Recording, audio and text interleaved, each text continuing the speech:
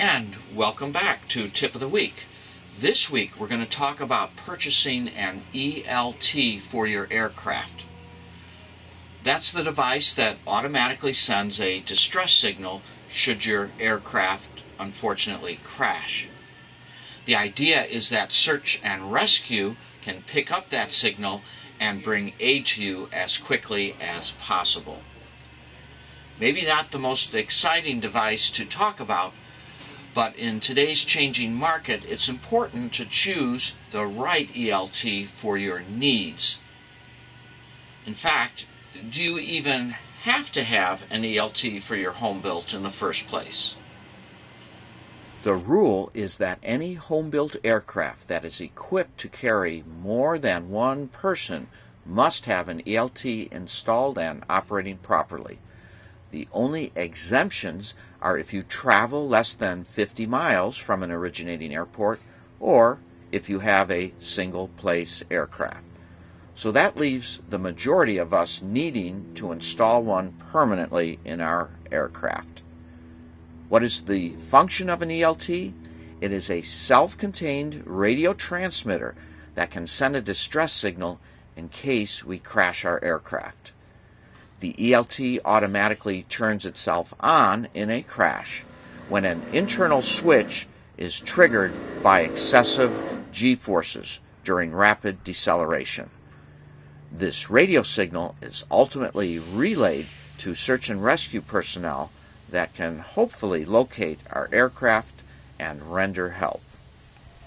It would be nice if things were simple and there was only one type of ELT that you needed to worry about for your aircraft. Technology marches on, and I'm going to present my 3 broad categories of ELTs and discuss the differences between those categories so that you can choose the best one for your needs. In our first category is what I call the legacy ELT model, which you can find for a great price on eBay or maybe from a friend who wants to upgrade to a newer model. It is defined by its frequency beacon of 121.5. The problem with using 121.5 ELTs is that they are not monitored by the sophisticated satellite system intended to notify search and rescue of your crash. Instead, they rely on individual radio listeners that might pick up the signal, and then it's a challenge to figure your exact location. Search and rescue does not know who you are from that signal. You might say these units are perfectly suited for pilots that merely want to satisfy the legal requirements of having an ELT installed and seldom venture far from home. Seriously, many of us do just fly around the immediate neighborhood. Nothing wrong with that. Generally, these models are now inexpensive, as existing owners may want to upgrade these. Our second category involves the newer generation of ELTs that use a frequency of 406. The greatest benefit of these units is that they are heard by a series of satellites dedicated to search and rescue around the planet.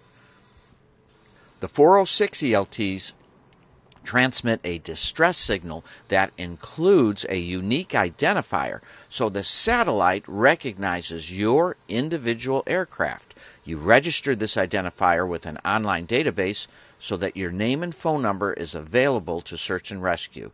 Yes, they know whose aircraft went down. Within minutes, the satellites using Doppler technology can pinpoint your location within just a couple miles of accuracy. As the satellites make additional passes over your downed aircraft, they can further pinpoint a more accurate location.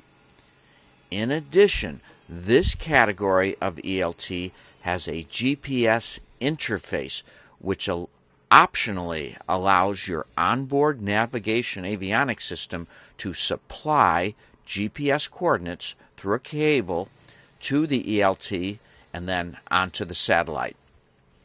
In this case, search and rescue knows exactly where your aircraft went down as soon as the ELT sends the very first signal.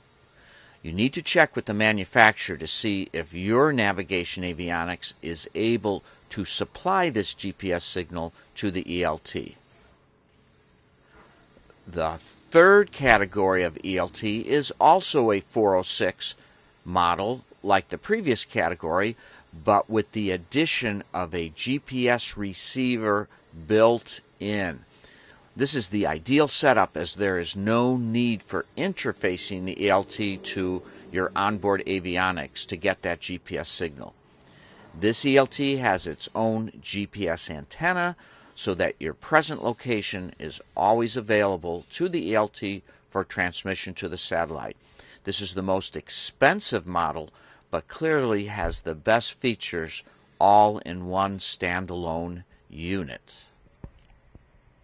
Here are some words of advice for you. You may find the product descriptions of some of these ELTs to be a little misleading if you are not careful when it comes to identifying the models that have GPS capabilities built in, compared to those that only have a connection for an external GPS signal. As an example, this popular unit has a description that reads, "Enhanced position accuracy within 100 meters through built-in GPS interface." The devil is in the details. This ELT has no GPS capability on its own. It simply means it has an interface that allows it to use a GPS signal that must come from some other device in your aircraft. You should install the ELT and its antenna following the manufacturer's directions. One common point of failure with an ELT, besides having old batteries, is if the cable between the ELT and its antenna gets broken during a crash. Without an antenna properly connected, the satellite cannot hear you. So keep in mind that the antenna cable should be routed in a way that an airframe failure cannot break it. A remote switch allows the ELT to be monitored and controlled from a convenient panel location. One of the first things to do after installing and testing your 406 ELT is to register its unique ID at the website beaconregistration.noaa.gov or 406registration.com. This registration allows search and rescue to contact you by phone if they hear your ELT distress call. This helps eliminate searches based on accidental activation or false alarms.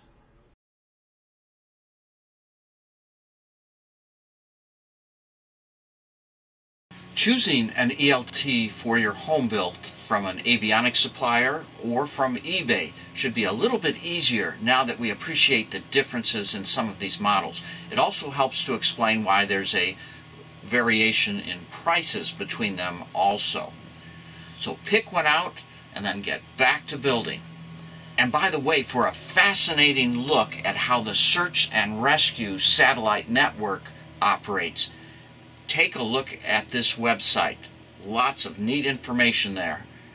It is common for 406 ELTs to also simultaneously transmit on the old 121.5 frequency for backward compatibility with search and rescue listeners. And also be sure to record your battery expiration date in your maintenance log and on the ELT.